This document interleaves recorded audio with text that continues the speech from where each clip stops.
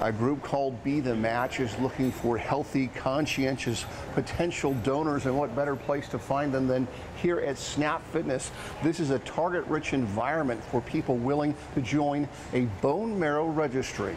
It was the most devastating words I'd ever heard. West Valley educator Jim Howard got the bad news from his oncologist almost 7 years ago. Called me a couple days later and said, you have leukemia.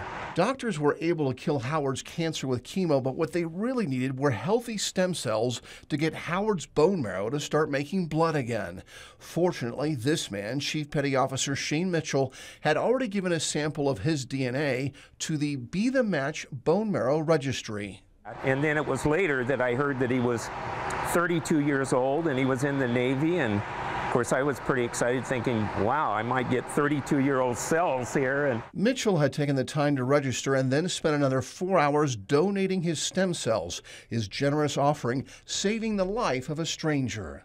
You know, I had a chance that I would not have had Shane Mitchell not kind of ponied up to decide to be a stem cell donor. And now Howard wants other people to register to be a donor this Saturday here at Snap Fitness in Spokane Valley.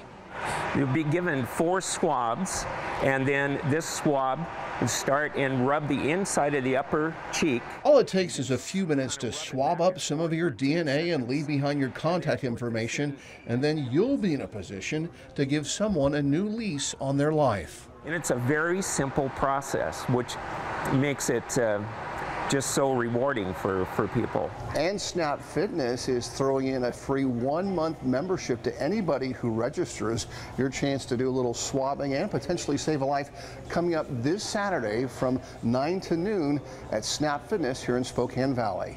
Jeff Humphrey, KXLY4.